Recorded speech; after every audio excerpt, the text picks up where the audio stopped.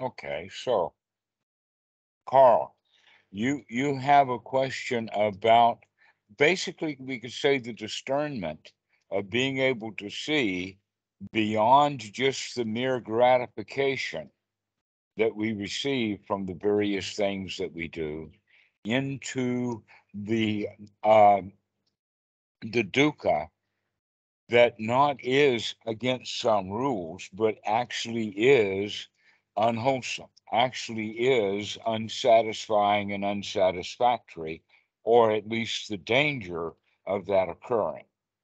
Okay, so this is something that is talked about in the sutras quite a lot about that we get gratification from all kinds of places for all kinds of reasons. And then we begin to see the danger in those things. And when we can see the danger, then we would rather than balance the appreciation, or let us say a cost benefit analysis on that as a business would.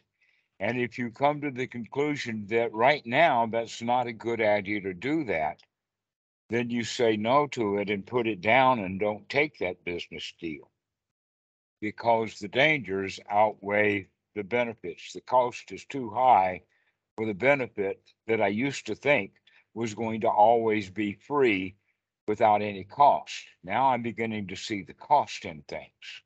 And that's the wisdom. And as you progress, you'll progress in being able to weigh that stuff out more and more and more often, to wake up and to take a look at what you're doing and to assess it in this system of cost benefit analysis so that you wind up always being a winner. You either don't take the deal or you really enjoy the heck out of the benefits of it. Your choice. If we can be awake to be wise that much of the time, that often, we will wind up making a lot of wise decisions for our lives because we're constantly weighing the cost benefit of whether it's worth having that kind of thought or that kind of outlook. And so we begin to take on more power, more, let us say, wholesome outlooks for things. But in that wholesome outlook, it also looks fortunate, lucky,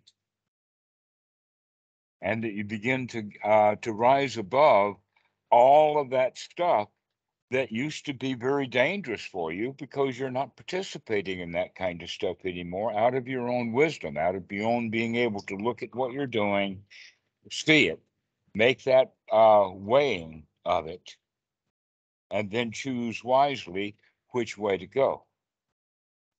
And so we could say that that's actually what, I mean, anybody would say, well, that's a pretty good idea for most things, right? Well, we're saying, oh no, we're going to nitpick that to death. We're going to start making that a major habit in life to start to wake up and look moment by moment as best we can so that we can make a decision upon is this thought wholesome or is this thought unwholesome? And if it's unwholesome, we're going to kick it out. We're going to begin to see the dangers more and more and more minutely. And this is the kind of wisdom that grows through this investigation. If you're willing to take the effort to make the change, once you make that determination, is yes, this is much more wholesome to do than that. So let me take the effort to throw that out. Because there's a lot of old bad habits in there that you've gotten. Everybody has a bunch of bad habits, but we don't recognize them as bad habits because we haven't investigated them in this way of making this cost benefit analysis to figure out whether it's just merely to our advantage and we like it and we get benefit from it and it costs us nothing. Or I like it and I got to do it. I don't care how much it costs. And so we begin to settle that bargain inside. And when we do, we wind up acting wisely much of the time. Go ahead. So the opposite of that would be ignorance, because you have to be wake up wise. You have to have wisdom in the particular moment of seeing the contact of the thing. The opposite would be choosing ignorance and saying, yeah, I don't care how much it costs, I'm still going to do it. But I don't know. The rest of the things, I can see this danger developed over time. Like it becomes skilled with certain things, but with certain things, it doesn't feel like there's a development of a skill looking towards them. Or is it just a deeper ingrained habit of it? I don't know if that makes sense. It feels like it's a bit more clinging to it. Like there's some things we cling more than others. Oh, absolutely. That's the whole point is that when the clinging is heavy duty, we don't recognize the cost of the struggle. Many, many times kids are playing together, struggling with each other, and one of them finally says, hey, this is too much work. And they just let go. Okay, so that's the whole point of the clinging. Yes, the clinging is what benefit am I getting out of this? And when we only see the advantage and we don't see the disadvantage, then we're not acting wisely, we're acting out of greed, we're acting ignorantly. But when we act wisely, that means that we wake up and we take a look and we make an evaluation about which is, in fact, the cost of this. Then we can begin to plan our escape. This is a very simple thing, and the Buddha talks about it quite often, is to be able to remember to make this cost-benefit analysis. The gratification versus the danger, and then the escape, is the way he phrased it. We can see the danger in it, and it doesn't matter what the gratification was, the danger outweighs that, and so we'll find an escape. So as long as we're clinging, here's an example of that is someone who was smoking and he knows that it's harmful and he wants to stay healthy, but he still is smoking, right? So that means that he can see the danger, but he only sees it intellectually.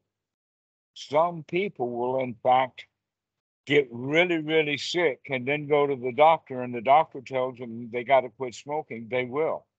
Other people on their deathbed will sneak a drag as they die.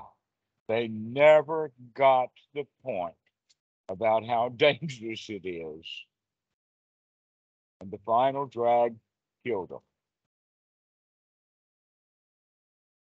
So the question is, in fact, this is there's a concept about it that's used quite often, especially in places like AA, in the sense of hitting rock bottom. That the time that you know that someone's going to come out of alcoholism is when he crash lands. He's hit rock bottom.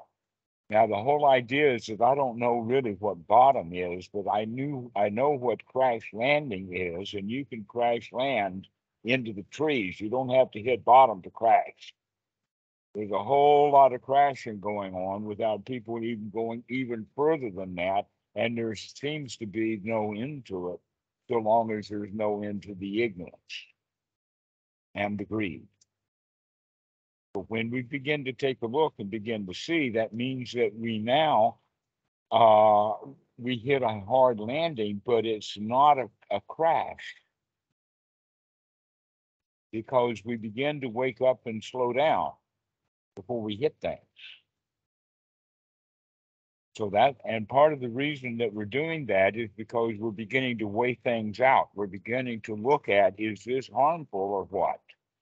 In other words, we're beginning to use the discerning mind or the frontal cortex. We're beginning to use the best part of the human brain, as opposed to, I like it, therefore I want it, which is more the animal or the reptilian brain in the anterior cortex. So we have to wake up, and to be here now, to wake up and look at what's going on in the mind right here, right now, to figure out is this wise or not? Because you might be planning on doing something that would turn out to be really ridiculously bad idea of doing, and you could see that in advance if you'd merely looked at it rather than acting upon impulse or instinct. I see this with as far as like the only time there's a strong clinging when you ignore the thoughts and you go down the rabbit hole, like you ignore the anxiety. So anxiety builds up, and then the habit justifies itself because, hey, I'm feeling so anxious. Look how much anxiety I felt throughout the day. I really, really need this. I really, really need this right now. So anxiety tries to justify itself if you allow it to build up. That's what I'm seeing, more of danger of each moment. Yes, in fact, look how far that anxiety had driven you that time, so that tomorrow you'll wake up to, hey, maybe I should deal with this anxiety without doing that. Because doing that is really dangerous, but I did that because I was driven by the anxiety. So that in fact, the whole issue of anxiety is that people have been taught in our society to deal with that kind of stuff in a secondary way. In other words, you can't go directly after dealing with the anxiety. You've got to cause whatever the anxiety is caused by. You've got to deal with that.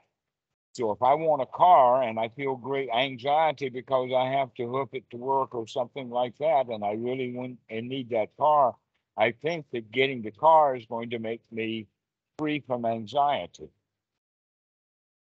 But in fact, no, the anxiety is already being built up as a habit or as an attitude or kind of a life view in a way.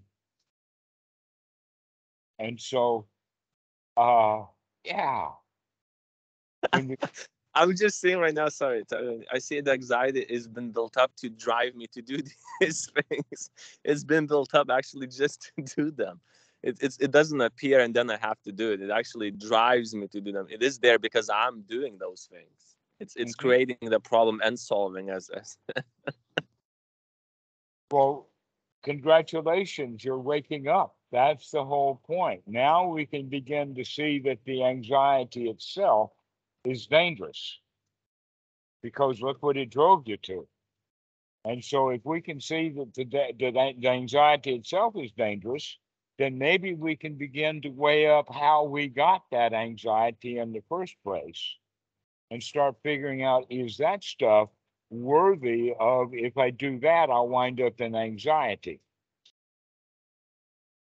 And so that's where we start to deal with it at the thought level, because we generally talk ourselves into feeling anxious because of the conceptualized thoughts that we have about how dangerous it is way out there, or how bad things are getting, or oh, there's inflation, or any kind of depressed kind of thinking that we have will make us feel that way.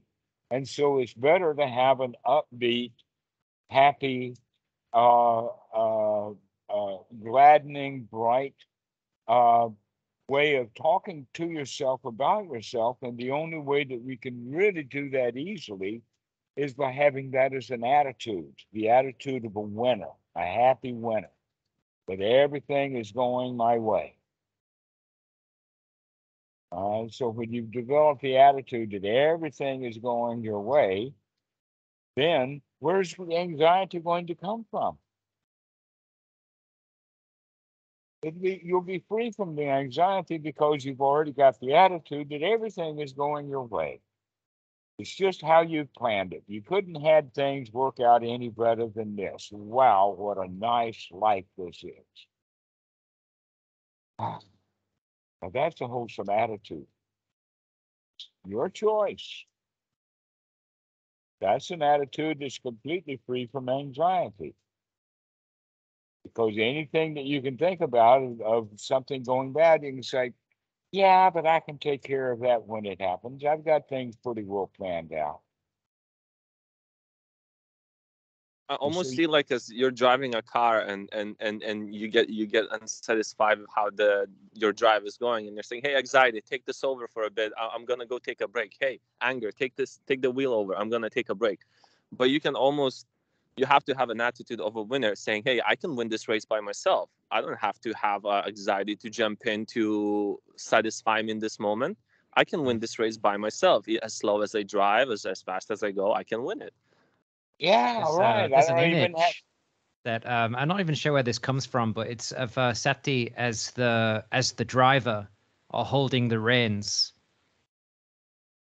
Yes, absolutely. Thanks for the remembering. Exactly, that's in Sutta. That let the sati be your guide. Okay, that waking up to be here now so that we can and do that investigation, that evaluation, that weighing things out, that cost benefit analysis, many different ways to say it. And it's the attitude of, I'm going to win this one. That's the attitude. You're comfortable and competent, and you can handle anything. And mostly that gives you the actual idea then that you don't compete with other people anymore because you automatically know that you're going to win because that's the attitude that you took in the first place. And then we begin to realize that all the competitions that we ever had, we set the criteria in advance to win or lose. That we all live in our own world anyway. And so if you're going to compete, then why not compete in a way that you know absolutely without a doubt that you're going to win, or you don't play. After you get that attitude that every time you're going to win, then you get up the idea of, well, wait a minute, why am I even bothering to play the game anyway? Because I'm going to win every time. So why play the game? And so that's when we come out of competition altogether. It's with that recognition that even competition is dangerous. Because look how much work it takes. But you needed that exercise in order to come to that conclusion. Because so long as there's winning and losing, so we're addicted to gambling in a way. Yes or no, and up and down and back and forth and win and lose. And we're addicted to that. So you got to stage it first to make sure that you're going to have your life set up so that you're a dead winner. And that's the attitude that you have, and then you can drop your competition. Hang on a second. Okay. All right.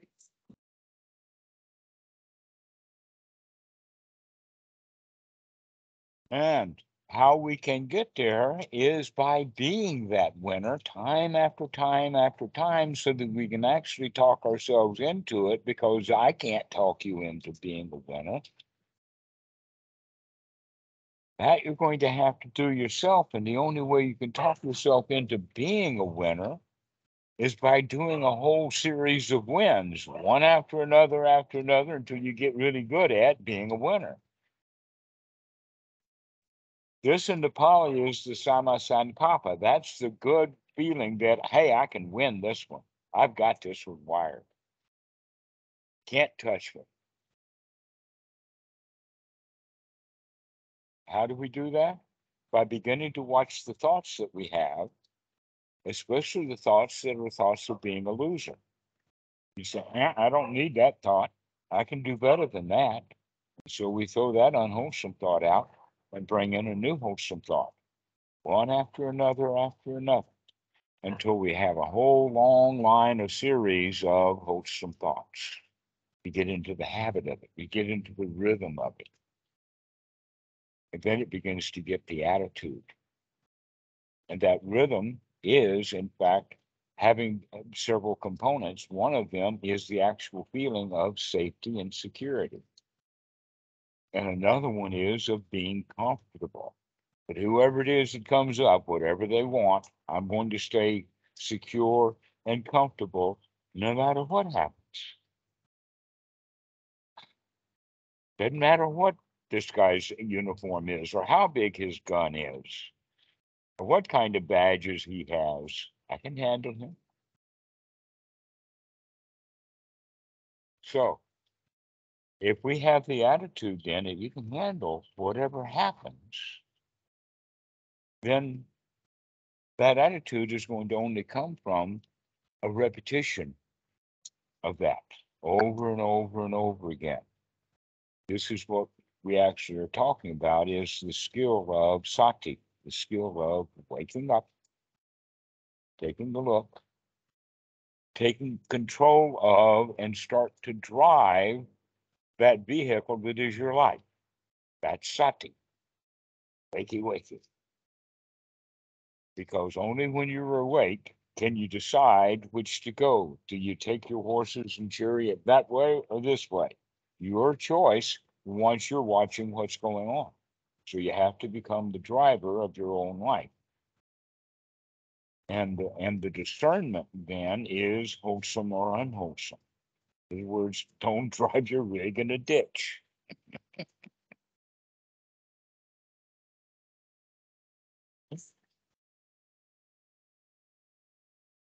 But there's a lot of ditches out there. So we have to be quite on our feet or quite on our toes or quite on our tip of watching what we're going, watching what we're doing. But the better you get at it, then the higher the speed you're capable of going. Till you take off and you start to fly. And they say that angels can fly because they take themselves so lightly.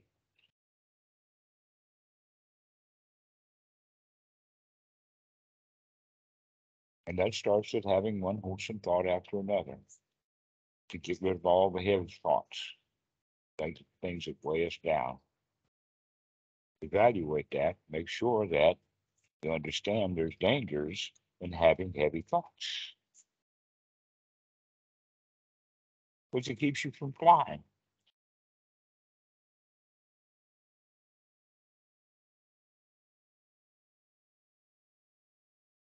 So, what do you think, Carl? I don't think much, to be honest, but I see it. I see it. Yeah, the winner attitude is quite an important component of it all. I came to test that this week for sure. The winner attitude is really something else. Like, I did martial arts and I went and I got injured again, and I was like, there's two choices. You can self-loathe, or you can live as a winner and be like, oh, hey, I'm not gonna have to work. I'm finding some things I'm winning at. I'm not gonna have to create rules to go to work. I can take a rest. I can relax, and that kind of helps you move through these things and take them more lightly. Mm-hmm. And that's great. So, did we finish the question, or do you have sub questions about it? It's very clear. Clear as the sky. Yes, this is the practice of Ānāpānasati. This is actually the teaching of the Buddha, and it is so simple, but it has gotten lost in ritual and in conjecture, and for Western Buddhism, it's got lost in translation. But Buddhism is much more alive and well in Thailand than it is in the West, but still it's only in pockets in Thailand. That there's a vast sea of ignorance out there, but the ignorance of the Thai people seems to be at least more wholesome than Western style read about everything. That in fact, part of the problem is that we have been taught in the Western culture that we do get our gratification from material possessions, labor-saving devices, and security systems, and cell phones, and transportation, and all kinds of things that exist, especially now in the past, say, 30 to 50 years. That none of that stuff existed back before then. And humanity was kind of okay, but they weren't slaves to these devices. They were slaves to whatever devices they had. And on it goes back into history, and the slaving to the devices and the material possessions is the delusion that I can get my pleasure and security and feelings of safety and comfort from these devices. This couch will make me feel comfortable, or this chair, or I was this going to talk car. about chairs. You know how in Asia they just sit on the floor all together, have meals on the floor. Even the elderly might sit on the floor. Whereas in the West, you get put in a high chair, basically like a throne from a as an infant. We give ourselves a capital I, spell our names with a capital letter. It's quite funny. In a way, there is script, but there is no upper and lower case in the Thai language like there is in English. So there is no way of capitalizing other than making a flourish of ink or something. And then that will be just thought of as some other letter.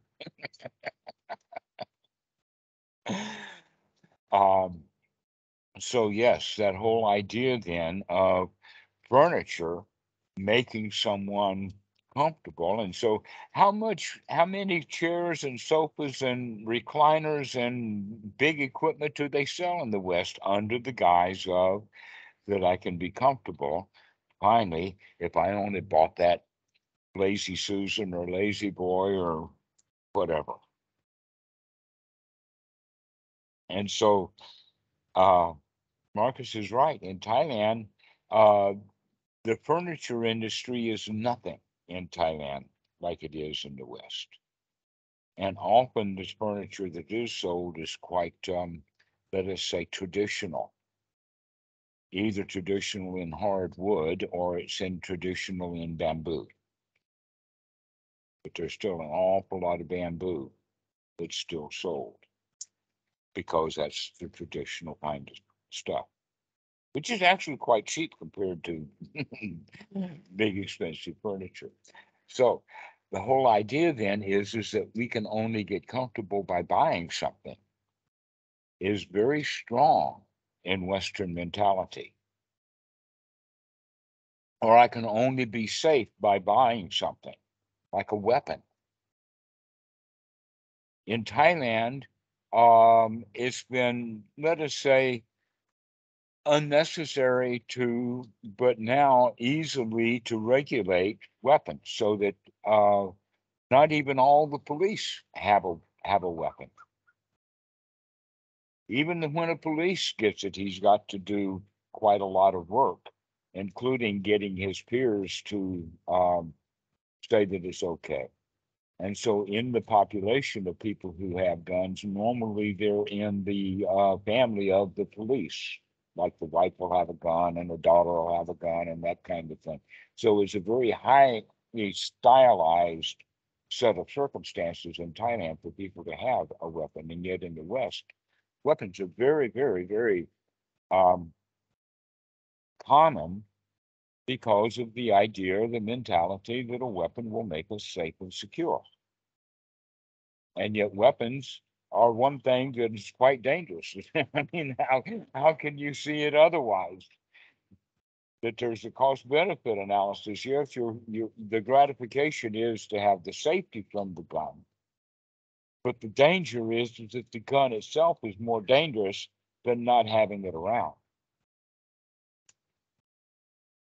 So when we begin to see things from a different perspective, that we can actually go and find that safety, security, that sense of well-being, that sense of comfort directly by practicing it and gaining that feeling directly over and over and over again, we begin to feel safe and secure and comfortable without much in the way of material possessions.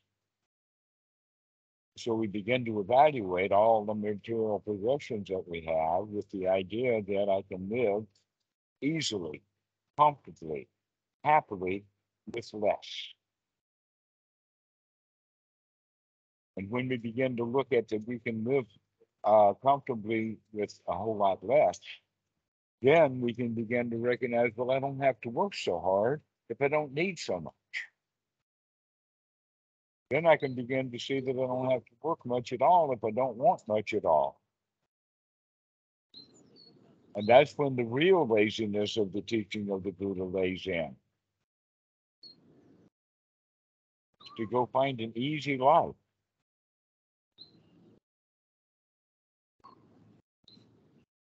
And so, sorry, go ahead. one thing I noticed, I lived in Thailand as well for a year, living the Thai boxer's dream for a year. And I noticed with like the coaches, they always, as you said, there's a lightness in Thais because they always say, sabai, sabai, relax, be calm. But you see these foreigners come up so tense and they always trying to prove their point. Like it's almost like they have to turn themselves into a weapon. They have to be dangerous. They have to be very heavy. They have to be like these heavy emotions.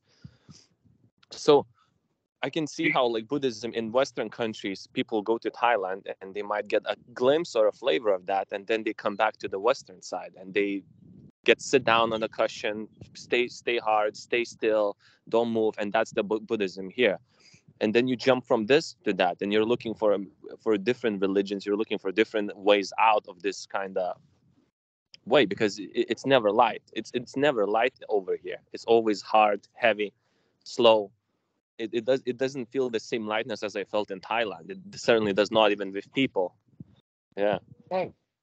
But you can still have that feeling of lightness on your own inside because you know it, you can see it, you can see that a whole culture can have it.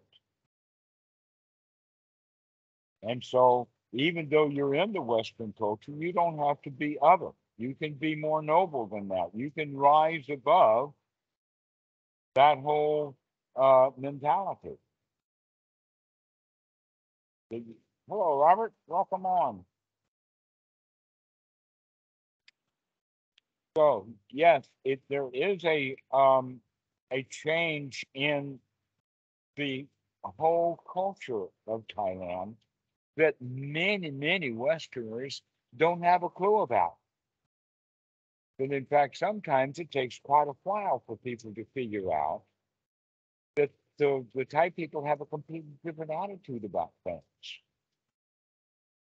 And many of the Thais are also being caught up in the Western mentality too, that there's kind of an inter-reaction there.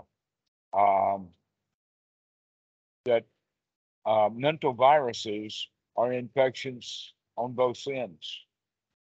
So if you've got a virus and I've got a virus, when we come together, we can actually make each other sicker by giving us each two viruses. Unless you can come around to those who are noble, or like Thailand, for instance, does not have that virus of everything's got to be hard, but they've got families to rely upon.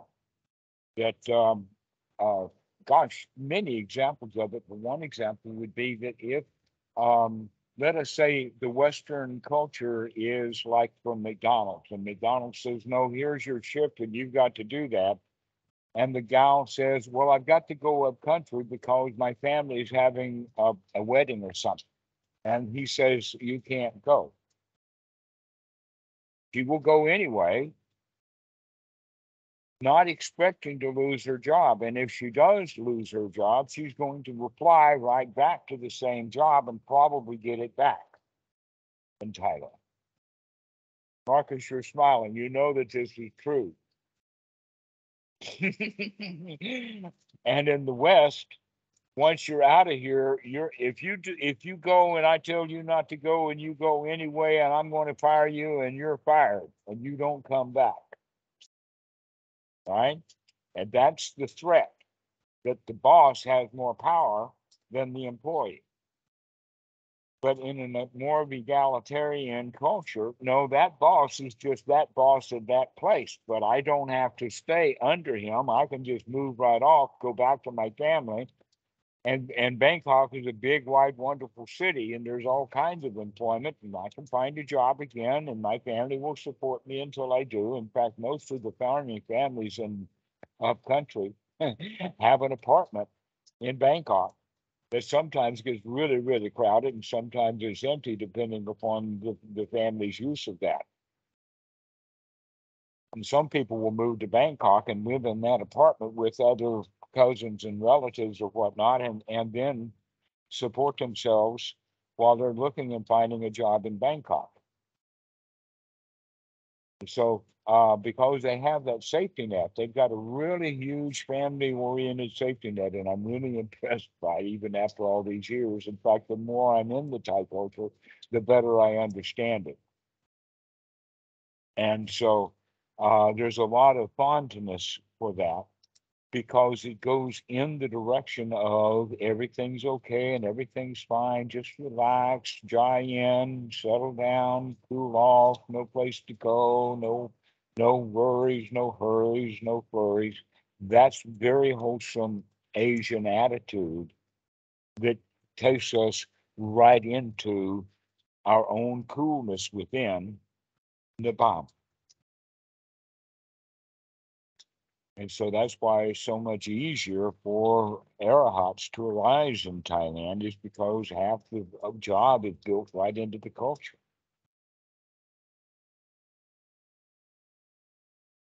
But you can still develop that in the West by remembering every thought that comes up that takes you back into that culture of it's hard work, I don't like this, we got to fix that, things of the world. If you can catch that thought and say, nope, I'm out of here. Let us take the easy way out. Time after time after time, and we develop that as an attitude over time. The attitude, I got this wired. The attitude of the winner. The Buddha was called a lion. So have the lion's attitude.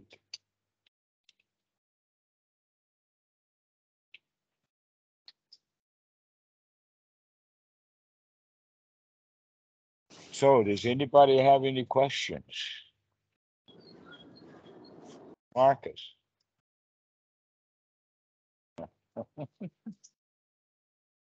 I would have a question. Yes. Yeah, so lately I've been I had more time to sit down and meditate or lie down, and I'm really happy with my practice at the moment, like very regular and all that.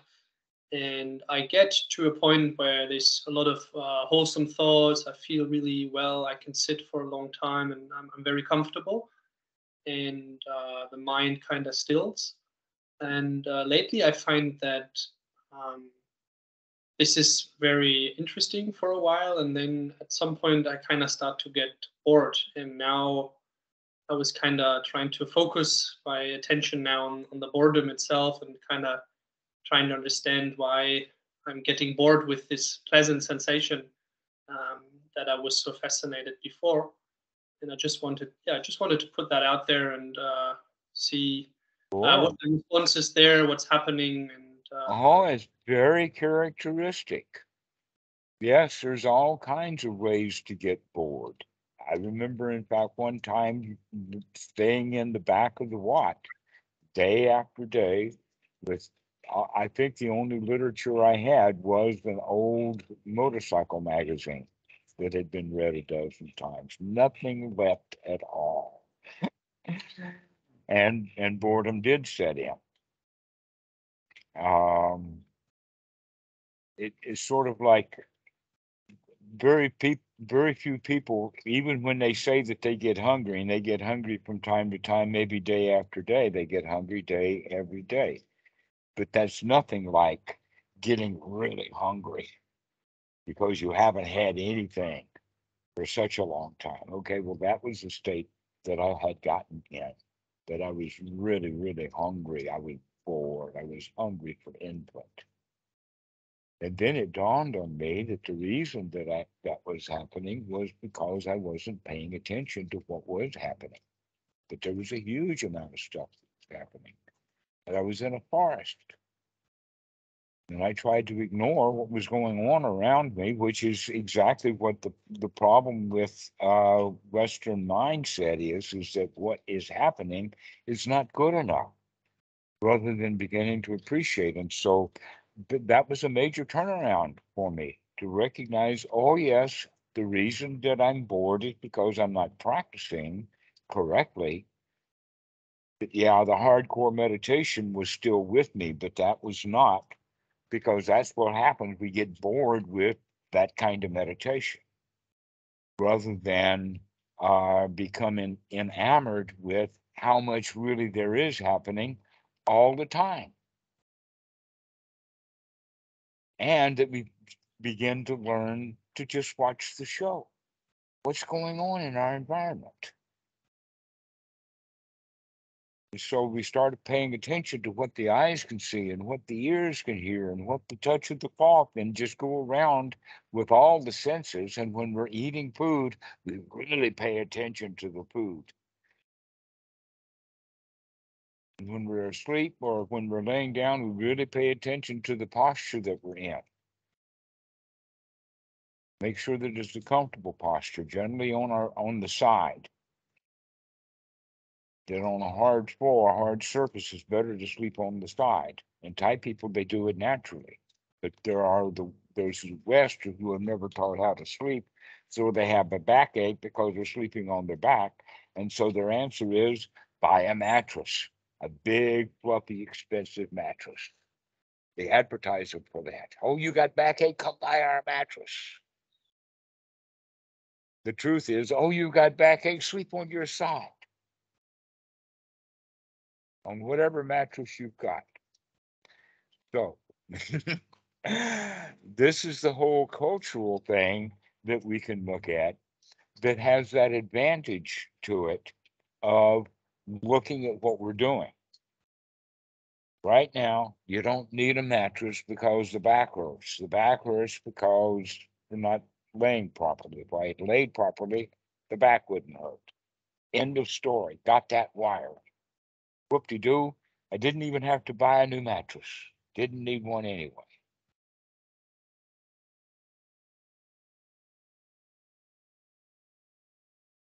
So bringing that back to the meditation, it would be there is actually more happening than I was thinking of, like, or was aware of. So if I could kind of widen the field of awareness a bit and see what else is going on, then there would be more to find, to observe, and I would probably get more clarity and interest back in it again. Is that am I getting that right? Is that fair?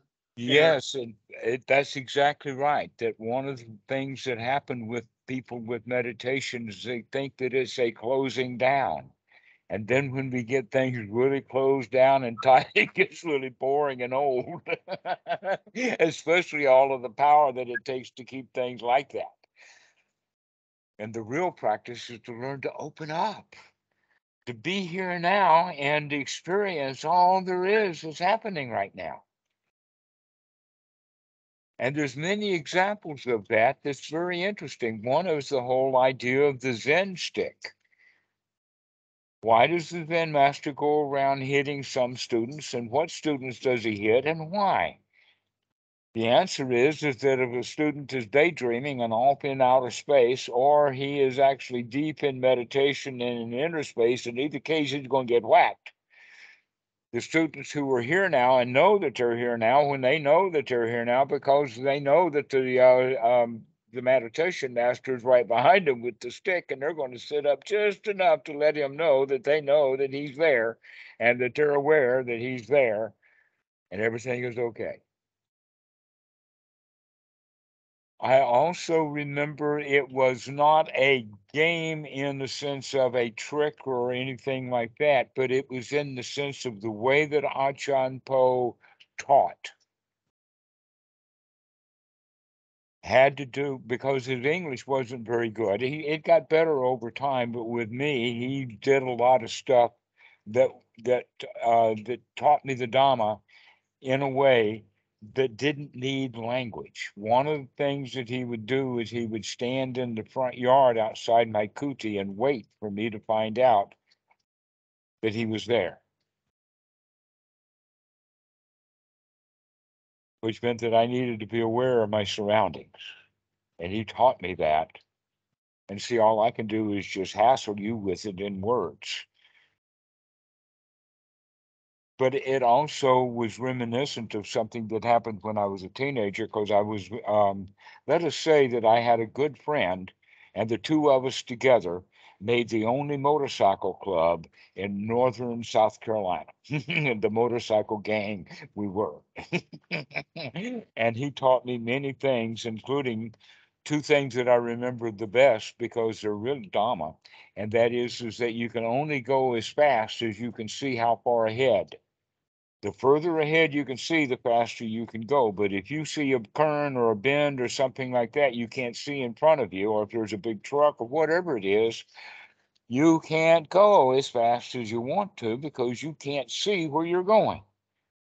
That was one of the most important lessons. But another lesson that he taught me was you got to see the cops before they see you. If you can see the cops before they can see you, then you're okay. All right. And so I tell you that because it's kind of a joke, except that if you can see the dukkha before it sees you, you're okay. So keep your lookout for cops, whatever that cop may be. That's Keep a your good eyes phrase. open. Yeah. Make sure you see the dukkha before it sees you, because if the dukkha sees you, then it's completed the cycle of paticca samuppada. Exactly. Yeah. So. So that's a really good phrase to use, is to be on alert, wakey wakey, watch that stuff coming so that you can get out of the way. Because in fact, if you're very good at it, you can see it, make that determination, oh, I don't want to be struck by that arrow, and then step out of the way. Just like any good high-speed martial artist would, or the ones who really want to show off will just merely catch the arrow before it hits them. But it's better to dodge because you can do that easier.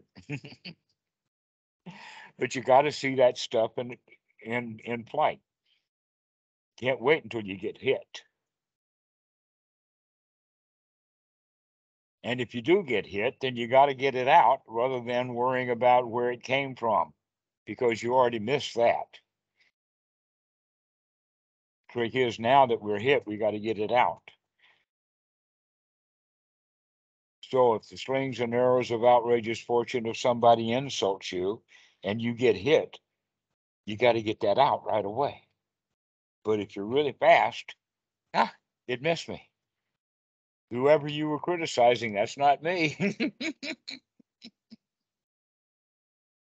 That's not who I am. I don't do that kind of stuff.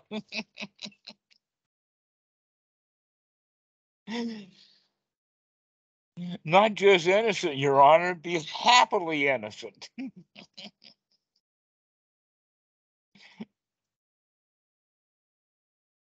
So this is all at the start by practicing doing this just with every thought that comes up. Any thought that you can remember to investigate, do so. And that'll get you on a roll so that when really heavy duty things ever happen, you can handle them. And in the meantime, life's a joy. If you can remember to weigh those dangers, to step aside. And funny that this whole thing that we're talking about is nothing but the Eightfold Noble Path of the Buddha. Is to wake up, take a look, make an evaluation, and then take the right effort to make a change in attitude.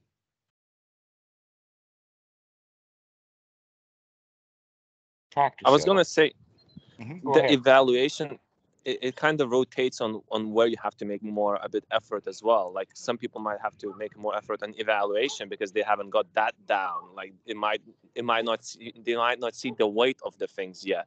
Some people might not be good at like looking at the thing at first. I feel like it switches, right? There's a balance of things of how hard for me. Like I now see that I was not evaluating enough. Like I was evaluating, but I was not putting the danger as dangerous. I was putting, oh, it's danger. I can handle it. But not dangerous. Oh, dangerous. I better watch out. I better step out. Okay. Now, the way that this is described in the suttas is the situation of if these three things run and circle around one another. Running and circling around one another is sati and investigation and right effort, so that they actually improve one another. So that the more often you wake up and investigate, the more often you wake up, the easier investigation is going to be. The better your investigation is, then the better your right effort is going to be. Until the right effort in the beginning is a effort. But later you get on a roll, and then it's not so much effort. And in fact, you could even go so far as to call it energetic. That is just, this is the new natural way to do it. In the old way, it was trying to get the thing rolling. But now that it gets rolling, it will be hard to reverse, to go back to the old ways. But this is way too much better. And so you're not about to go back unless something big event happens, like you get busted or something. But then that's just another opportunity to practice. Like getting sick is just a good opportunity to practice. You don't have to feel bad because the body's sick. You can say, hey, I can handle being sick here. Yes, Robert, good to see you. You got your hand up.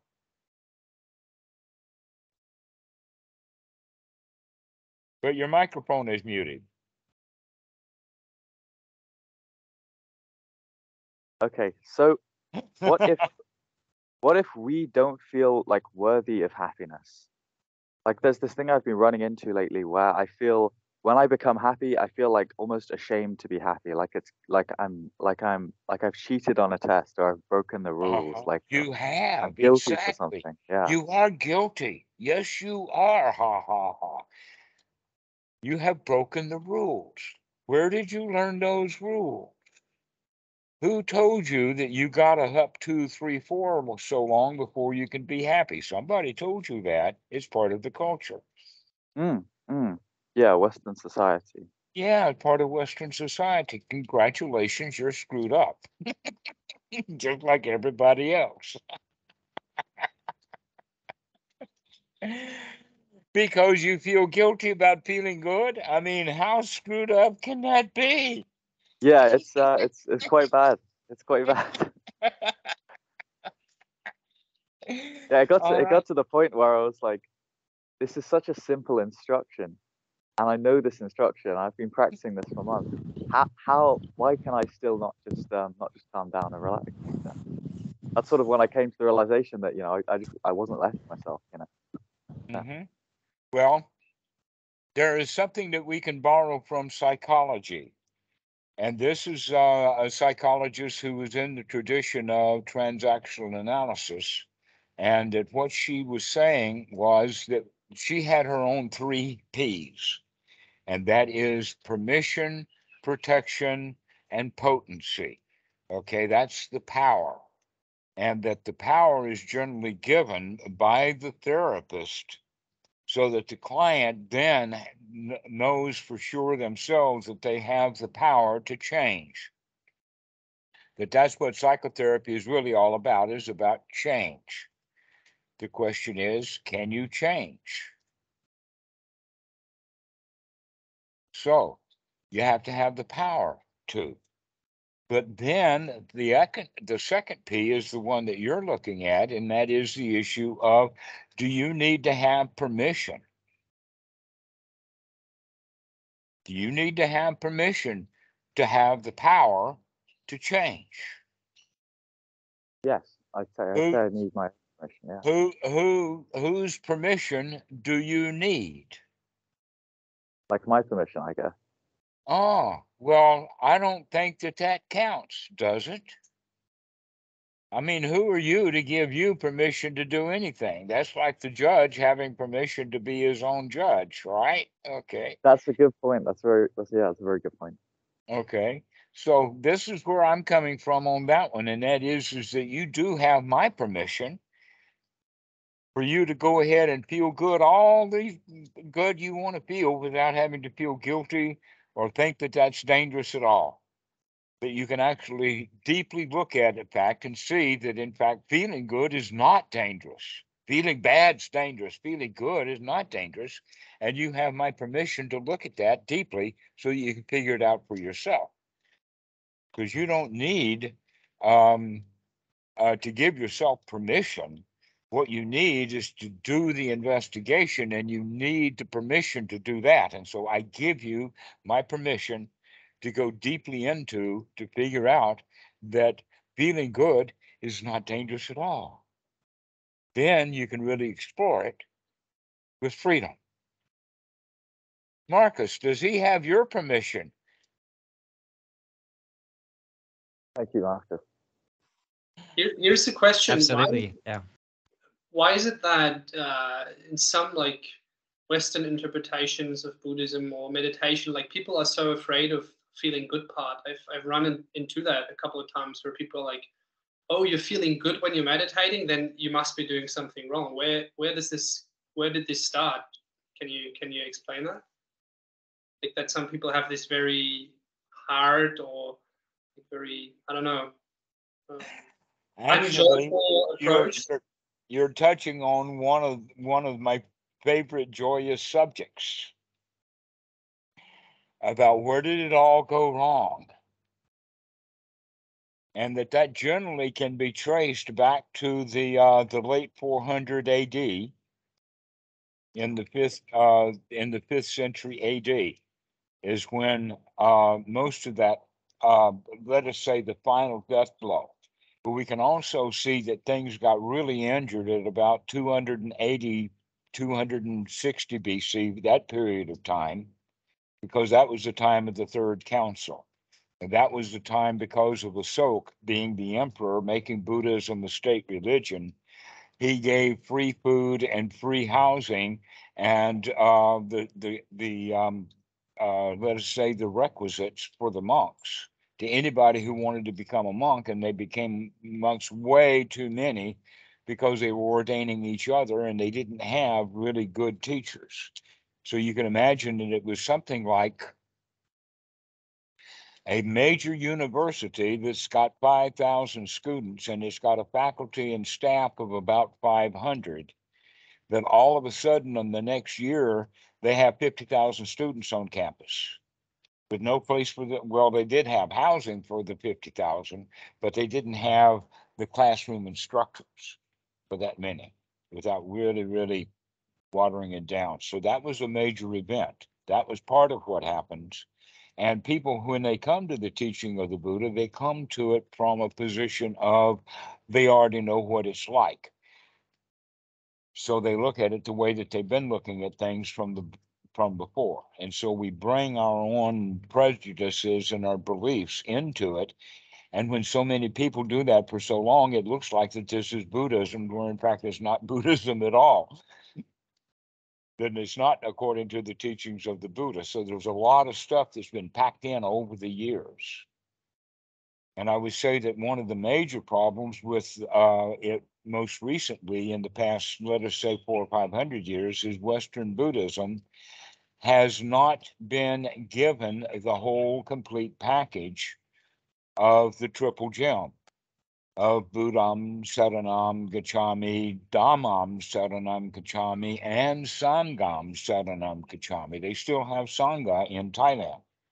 They still have good monks who really understand the Dhamma in Thailand. They still have the Dhamma correctly understood in Thailand. The triple gem exists in Thailand, but it doesn't exist in Western Buddhism. Now, I'm not saying that the entire culture is completely triple gem to the suit, but it's at least it exists, and it exists quite frequently. And so it's actually requires all three. And that part of that means that you have to have a community to where people are helpful for each other to grow because they're good friends with each other, teaching each other to be friends with each other because they're teaching each other to be friends with themselves on the inside also, which is basically what we're talking about here, is to get rid of all of the unwholesome thoughts about our own failures and our own rules and not being able to live up to the rules or being able to break the rules, like having joy without earning it. That's one of the rules. And so you need permission to come out of that rule, but you have to see your way throughout it. So this is the whole point about Stila Bhatta Paramasa, is our attachments to all the way that things should be that prevent us from being naturally who we really are, which could be quite joyous and happy and satisfied and productive in whatever way that we see fit to be productive or not. Our choice. In other words, take control of your life. Become that, as the Buddha said, become the driver of your own life.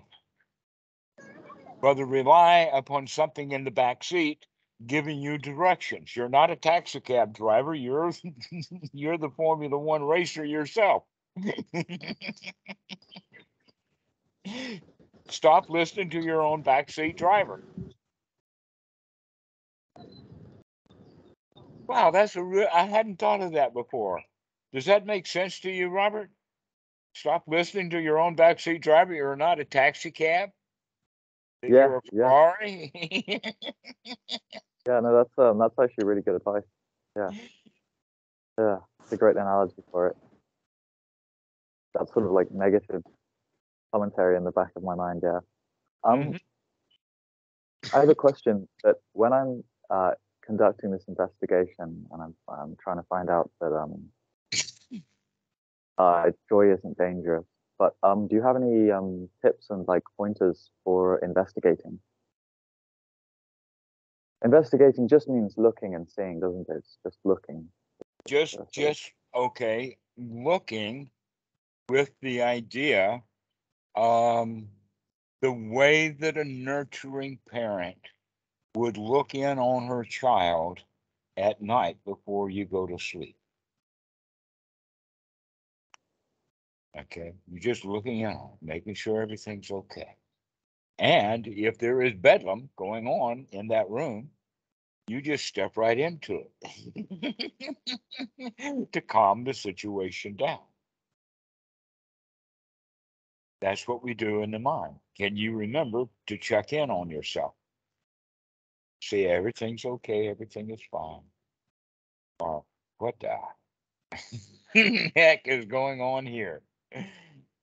Which is the unwholesome thoughts. And one of the unwholesome thought is, in a way, it's like the elder sibling is picking on the younger one, the younger sibling, by telling her what to do.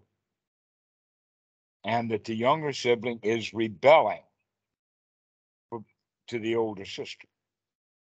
Okay, that's basically how our mind is working. And what we need is an adult to come into the room. So the elder sister is the one who has all of the rules, or the elder brother is the bully, and he makes the rules. Okay, and then the younger child, which would be then the reptilian brain or the more primitive part of the mind, would be referred to as the child ego state, rebels against that bully. And round we go in our mind, telling ourselves to do this and then rebelling against it. I don't want to do it. Very Okay. familiar with the way that goes. The pendulum swings back and forth. Mhm. Yeah. All Yeah. right. Yeah. Well, And that's the exact thing that you had is that you want to feel good, and something tells you, you can't do that. How dare you feel good without my permission? I get like resentful. I'll feel good, but it'll be like tarnished with this sort of ill will and this pridefulness. Like, look at me, I can feel good. Like, you know. Uh-huh. Yeah. Like back to whatever authority figure there is in the backseat driver. Like, hey, I can drive this car any place I want to, but you're still having a fight with the backseat driver. Mm, mm. Yeah, I can still hear their voice in the back of my mind and everything. It's not. Yeah, it's not like. Yeah, it's not like there's no real like unification going on. Right. So now we have to start recognizing that no, we can actually have a kinder, more nourishing backseat driver for ourselves, that you can, in fact, replace that passenger. Your choice. If you're going to be a taxi driver, at least get better passengers. Mm. At least have a different set of rules or guidance to go by. And so we can experiment with that. Like having new set of standards, something that's better than the old set of standards, including nurturing, having nurturing thoughts rather than critical thoughts. If we can remember time after time after time, keep remembering what kind of backseat passenger do we have? Do we have a backseat driver, or do we have a nurturing parent who's like mama trying to serve sandwiches over the over the seats? So that's the question. Are you going to start giving yourself these nourishing sandwiches like permission? Can you give yourself permission to turn that around? Before I was saying you can't give yourself permission, and you can if you know how. Can you, in fact, change that driver's attitude and give yourself permission that everything is okay and you can feel good? And then that third one is protection. Because the protection then is that there is not going to be any danger or adverse results to the fact that you can change, that it's all for the better. Protection. Right. Mm-hmm. Right. Is that like protecting the seclusion? Right. Right. Like we get protection. Right. So that's also that quality of everything is going to be okay. I have that protection. And that protection comes from, again, attitude. The attitude is your protection. Right. Right. And you're secure, really secure, well protected. Yeah, and I don't it's see this. Sorry, Robert. I don't know if you can see this. Like happiness is like counterculture. Like every music nowadays is about being sad and struggling. Look how hard I worked for my money. Look how sad I am. But being happiness is the real like counterculture. Like most people think they're like, oh, I'm not part of the culture. Look, I'm struggling. I don't deserve to be happy. But the real counterculture is being happy. yeah, it's just being happy anyway. Yeah, Well, yeah. actually, we could go so far as to say, yes, you do have culture and counterculture. Let them have at it. We're above both of them. We're above it all. Not part of culture or counterculture. I was in counterculture for a long time, and I'm no longer in it. I'm above that. I am not on the side of the stage that is the counterculture. You know, Shakespeare has the line, everyone is an actor and all the world is the stage. Well, guess what? Some of the actors are reading the script of culture and the others are reading the new script of counterculture, and they're yakking like heck at each other. And when you can wake up to the fact that you've got both of those dialogues going inside your head, you can just go sit down in the audience and just watch the show. You're talking about spiritual community is the counterculture. Yeah, well, they'll counter each other at every chance they get. That's true. That's true. I feel like spiritual communities totally focus on the differences between each other far more than the similarities. Mm-hmm. Spiritual theater. Yes, that's the And spiritual theatrics. theater, along with the spiritual materialism. And the real release is to being friends with everyone, which would exactly be following the teachings of Jesus, which is do unto others the way that you want to be treated. If you treated people the way that you wanted to be treated, now there's some technicalities with that, but basically treating other people more or less the way that you want to be treated, so that if you want to win, then you treat each other, other people, like they're winners, like they can do it too, rather than like losers. Oh, I can do it, but you can't. Is now a challenge instead. And so it has to do with the attitude of being a winner, so much of a winner that you can see everybody can be a winner too. Everybody's a winner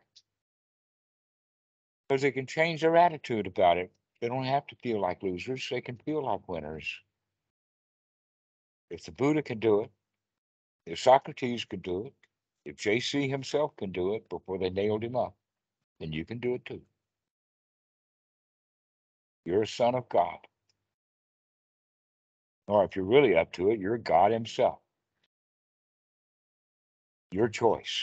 Yeah, I have a bit of resistance to that one. But you're God himself. Like there's some that feels like it's like it's kind of like it's wrong to be that happy, you know.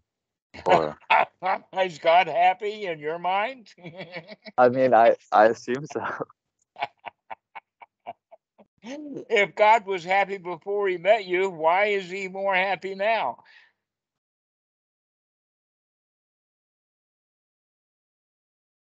In other words, what difference do you make? God Yeah, don't need you, right? Is he happy without you? If he was happy yeah. before he got you, then he's happy without you now. Is that right? So he does not need you for him to be happy. So why do you need him for you to be happy? That's actually that makes a lot more sense now you've explained it. Yeah, that actually makes sense. Yeah. I suppose it's just You're as good as it's he just is. cultural conditioning. I Huh? think it must just be like cultural conditioning. Like I've just been conditioned to see certain things as wrong, right? Like just too much. I'm just a man. I'm not allowed to compare myself to God or put myself in the same sort of level as a saint or In whatever. some places, it's called heresy, and it could be dangerous to say that. Yeah, yeah. And I feel like even though it's not so like it's not treated so seriously nowadays. I think like the remnants of that is still like prominent, you know.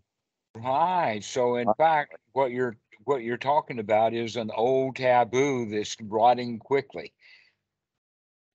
Yes, yeah, exactly, yeah, yeah. The idea of like original sin, even like I feel like I'm not even a Christian, but I definitely feel like that sense that like my Like default. something is broken inside and it can't be fixed.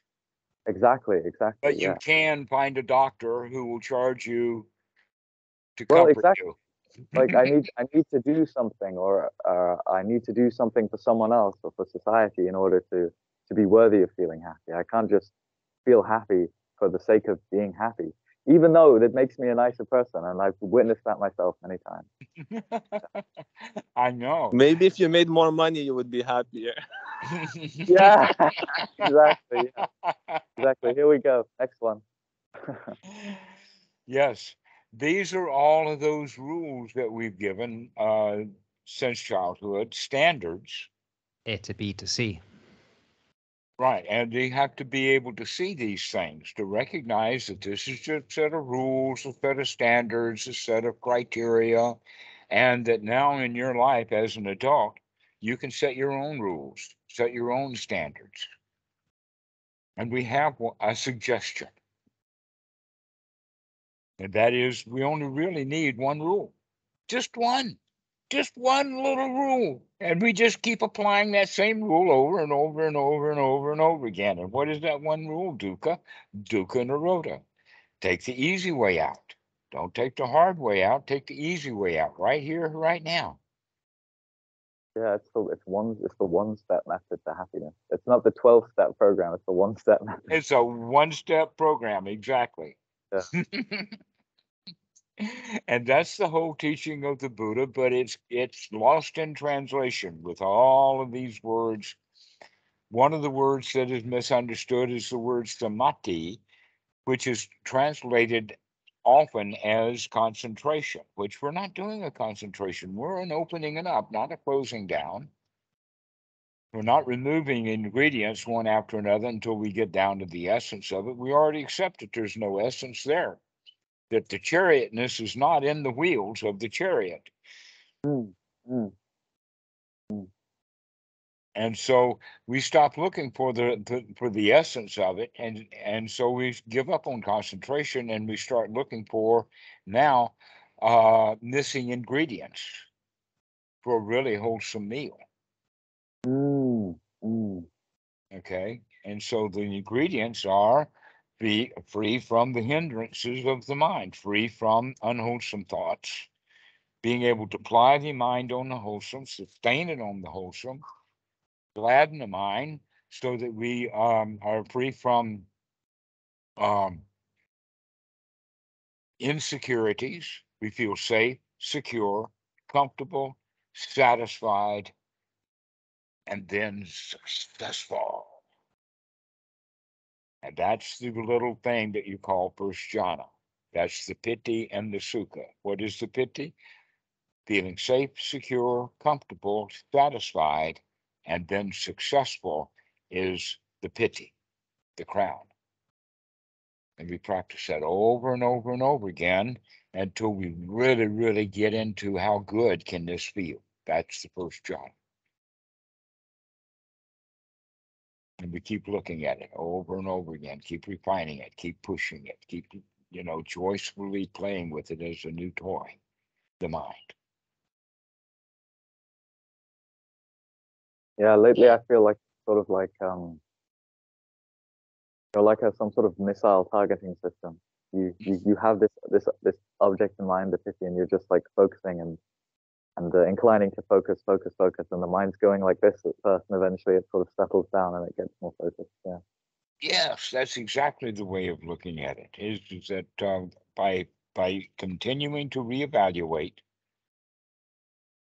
In computers, there is a thing called a binary search, where you've got all of the people that you're looking for in alphabetical order according to the name. And the computer is going to give it a half and half. So it goes half into this group. And it's either you got the guy or his name is less than this group or it's greater than that group. And so you decide, oh, well, his name has got to be down in that group. So now my next look is only half of that. And I either got the guy's name or he belongs in either this part or that part. This is called a binary search, and that means that we just hone right into it until if we've got two names and the name we're looking for is not between them, then he's not there. And so this is a binary search, and it's primitive because it uses only the basics of the computer. So this is one of the first algorithms that was developed for computers, binary search. But that's exactly what guidance systems do in those trajectory of rockets, but it's exactly how the human mind works too. If we would continue to narrow in on it and keep focusing in. But what we do is we focus and say, oh, it's that, and then we quit because that's the easy way out. We say, well, at least I know that it's in that half. Mm. Rather than continuing to focus down to where we really get an understanding. So it's a reiterative process. Over and over and over again, we keep searching down into it by looking and investigating each thought as they occur. Mm. One thought as they occur, and then you'll begin to see patterns emerge. And it's good that, in fact, many people would have gone a long time without recognizing that they feel guilty about feeling good. Yeah, I So certainly did. yeah, so now that you figured that out, let's do something about it so that you're not plagued with that anymore. Now you can feel good about feeling good. You can feel guilty about feeling guilty. That'll get you out of that. Yeah. Yeah, why should you feel guilty? You don't need to feel guilty. What a terrible thing to do. You ought to feel really guilty about doing such a terrible thing as feeling guilty. Yeah. I don't know if That's this Sorry? relates, but for the longest time I had this feeling where I cannot smile. Maybe I cannot smile in public. I cannot be smiling in public. You have to maintain like a poker face. You're a serious man, you know? At one time, I also, when I was a teenager, I had gotten the misconception that it is absolutely wrong and forbidden, and it would bring on terrible consequences if I ever congratulated anyone or gave them a compliment. That it was such a terrible thing. I don't know what it was, but maybe some of you guys have had that you're absolutely resistant to giving anybody any benefit at all. Any congratulations. Yes. And even receiving it yourself, it becomes hard as well. If somebody compliments you, you're like, oh. Mm-hmm. So look at how we are now broken on both ends of that. That neither will we congratulate nor will we allow congratulations.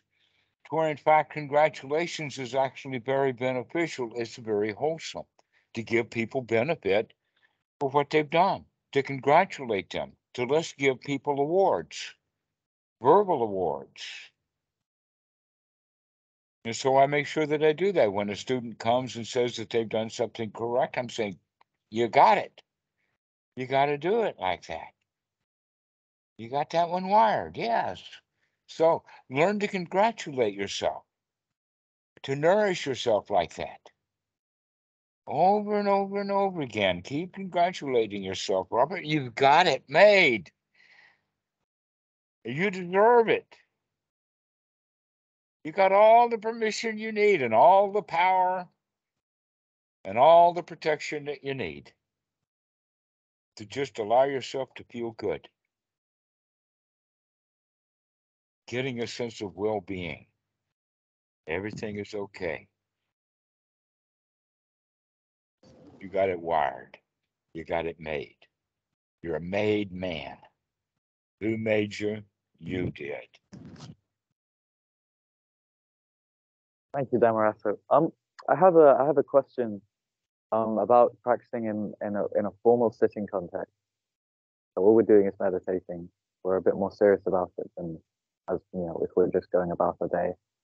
So In that formal setting, do what we've been talking about since you called. That's what you do in that formal setting. You just sit there and figure out what you're doing to keep yourself from feeling really good while you're sitting on the floor. Yes, yeah.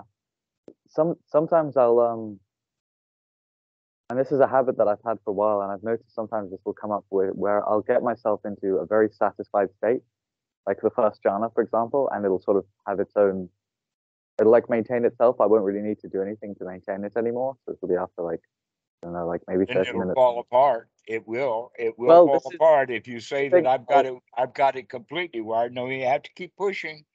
You have to keep coming. That's the sustained part of the mind. Now, if you've been doing first jhana for, let us say, 100,000 hours, then the pushing is so much easier now that you wouldn't call it pushing at all.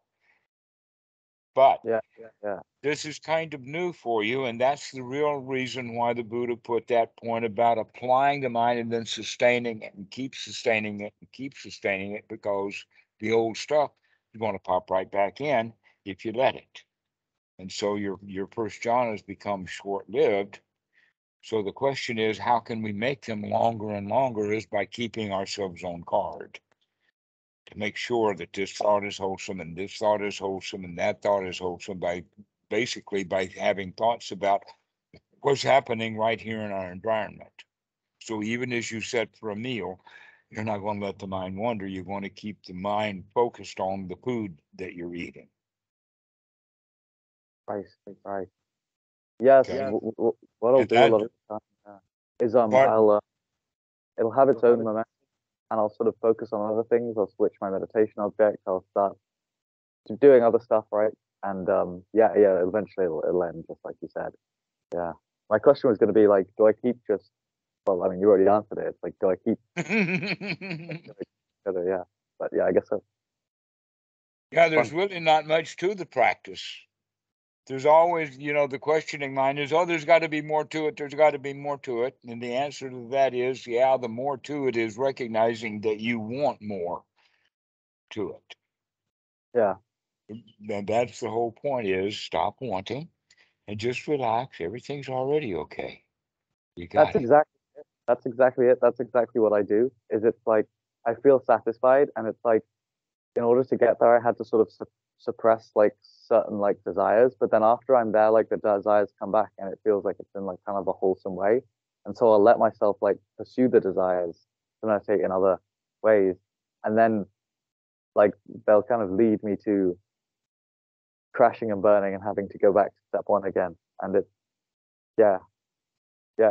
so before you crash and burn, when did you lose control of your aircraft? Or when did you lose control of your chariot that was being driven by mindfulness? When I stopped, or I stopped practicing Ānāpānasati and started doing other stuff.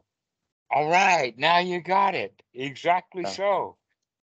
That's the sustaining of the practice, and we can think of sustaining in the sense of moment by moment, or we can think of it in the sense of hour, or even day by day, or even month by month. But we have to keep sustaining the practice, because if we forget altogether and quit altogether, or go off and do something else that we call meditation, while we're not really watching where we're going, then we're going to crash land into that. But if we go off and practice some other meditation that requires us to watch what we're doing and keep being the driver of your own life, moment by moment, to watch where you're going, pay attention to the road that you're on, the road of life, and you won't wind up in the ditch. That's it. That's the whole thing. And then you're really exhilarated about, look how fast we can go and how good this feels, but you got to keep watching. If you stop watching just to experience how good it feels, you're cruising for a bruiser. Yeah, I'd like to make an input here. Yes. If you're reading a lot of material, Robert, your mind might go to that material when you get comfortable. It's like, I've got to try that out now. If you've been reading about different techniques and such. But Ānāpānasati is like the whole technique. You don't really need anything else. Yeah. Well, there really isn't anything else other than something that's usually all other techniques. But I found that other techniques make sense once you're in a relaxed state of mind. But the first step is always Ānāpānasati. Like other techniques come from relaxed state, but they don't tell you how to get relaxed. That's all it is. Yeah. Like I'll do the other technique, and then eventually, like I'll lose my relaxation because I stop sort of giving it as much attention. But yeah, I don't. It's like the desire to do that kind of comes up once I'm already relaxed. Yeah. Yes, exactly. So these things that you put in great big quotation, other techniques, my position is have at them. Just watch what you're doing, watch where you're going, pay close attention, what the mind is doing. And it doesn't matter what technique you've got because it fits right in anyway. I mean, that's what the whole quality of Zen in the art of archery, or Zen in the art of motorcycle maintenance, or whatever Zen in the art of this, that, and the other thing is all about watching what you're doing. I especially like the Zen in the art of archery because that's all about form and doing it correctly rather than where the arrow goes.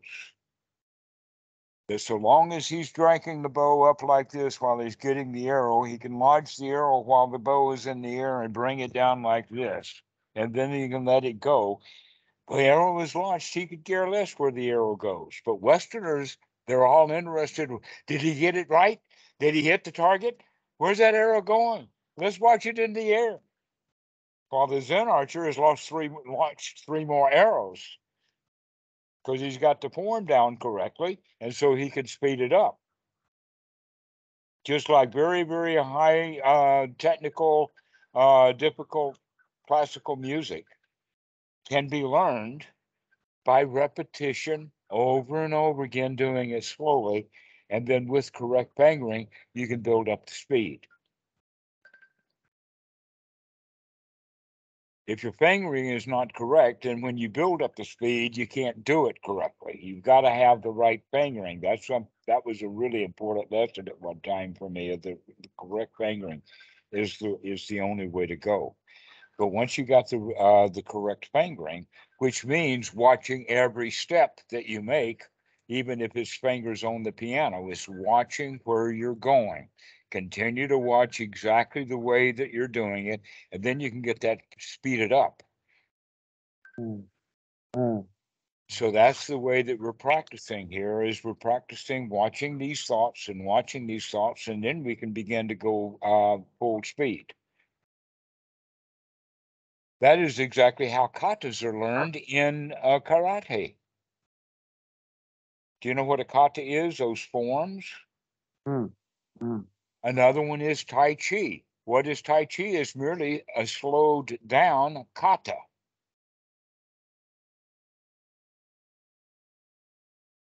That's amazing, isn't it? That all of the martial arts is done by doing it very, very slowly and then speeding it up. And that's exactly what we're going to be practicing with Ānāpānasati too.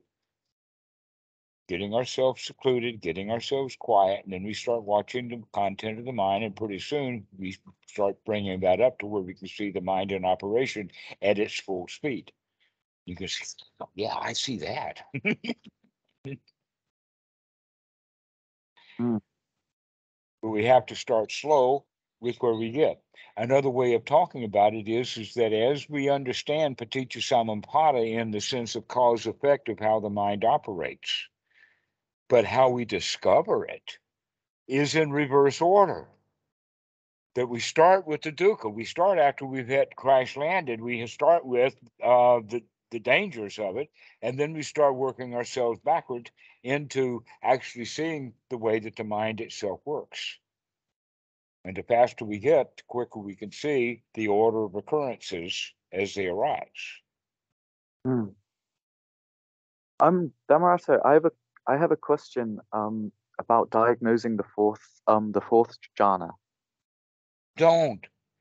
No, develop the first jhana. Get really good and satisfied with being in the first jhana.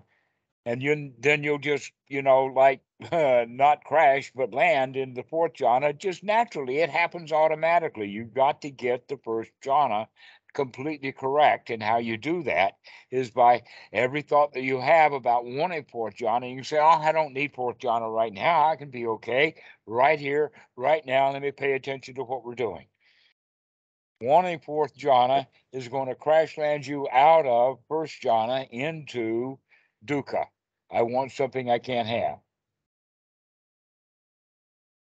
True. But if you can get first jhana and get it sustained so that absolutely for sure one wholesome thought after another is when we begin to put gaps in there. Take it from there. But let's go for that. Let's get some gaps between those wholesome thoughts, making sure that the next thought that comes up, no matter how much of a gap, is going to be wholesome. It's not going to be crash landing. We're not going to go to sleep when we're up there in the air. We're going to stay awake. We're going to watch what's going on. That's the whole point of the first jhana, is to stay awake, to sustain that staying awake. That's the trick, to sustain staying awake. Wakey, wakey, wakey, wakey, wakey, wakey, wakey.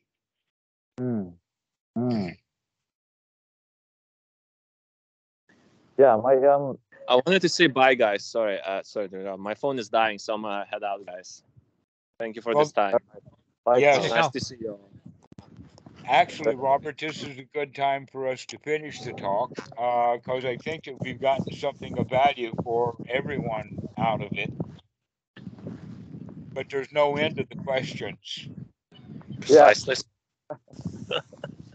So go practice what you know to practice, and that is to get yourself into a good state and sustain that good state, knowing that that itself will create the foundation for something quite marvelous to happen. That you don't need to keep climbing some ladder. Arrive already. Get situated, is a way of saying it. Settle in to the first jhana. Okay, guys. Well, this has been a really great call. I really have enjoyed it. Thank you so much. I really appreciate, Marcus, your input. You've always got some Dhamma there for us. You too, Dhammarato, and everybody. Thank you. Thank you. See you. And your name is Anjuska. Alyosha. Aryosha. Thank you for joining us. I hope that you can call me some time and we can talk together. Oh yeah, I'd be glad to do so. Yeah, I'll shoot you an email then, I guess. No, you can just call me right on Skype. All right, I see. Cool. Yeah. See you, Alyosha. Bye. See you, Robert, and see you, Happy Giorgio, Sunday, right? guys. Yeah. You too. Bye-bye. Okay. Bye, guys. See you. Okay. Bye-bye, guys.